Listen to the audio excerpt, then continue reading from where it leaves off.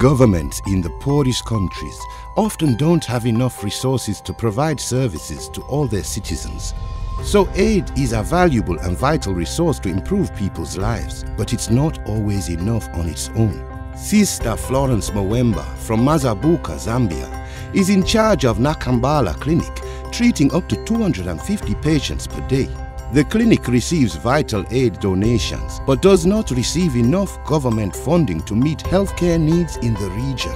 There is a long-term solution.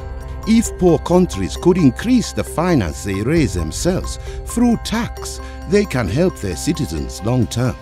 But right now, poor countries are losing money because of massive tax dodging, helped by tax havens around the world. In fact, 98 out of 100 of the largest companies in the UK have registered subsidiaries in tax havens. Poor countries lose 3 times more to tax havens than they receive in aid every year.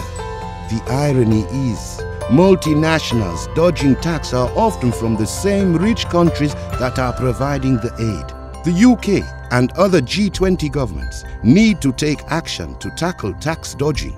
For Florence, if the Zambian government could provide extra funding, her clinic would have more trained staff and more vaccines in stock. We're already seeing some poor countries making real progress in strengthening their tax systems. But we still have a long journey ahead, and aid is a vital resource to help poor countries pave the way.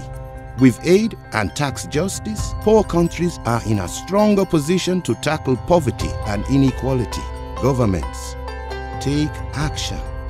Keep your promise on aid and support tax justice.